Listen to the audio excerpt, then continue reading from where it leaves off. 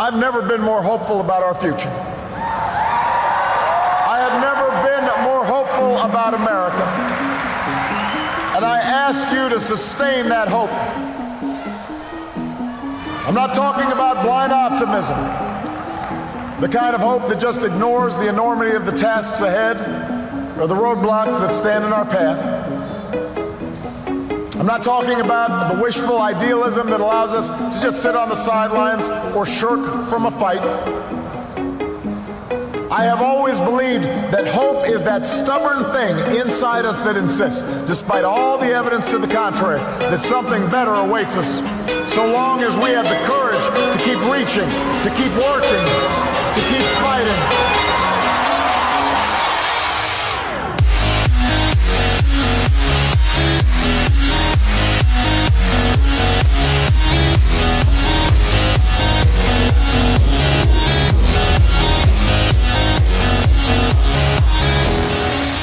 I believe we can keep the promise of our founding. The idea that if you're willing to work hard, it doesn't matter who you are, or where you come from, or what you look like, or where you love. It doesn't matter whether you're black or white, or Hispanic, or Asian, or Native American, or young or old, or rich or poor, able, disabled, gay or straight. You can make it here in America.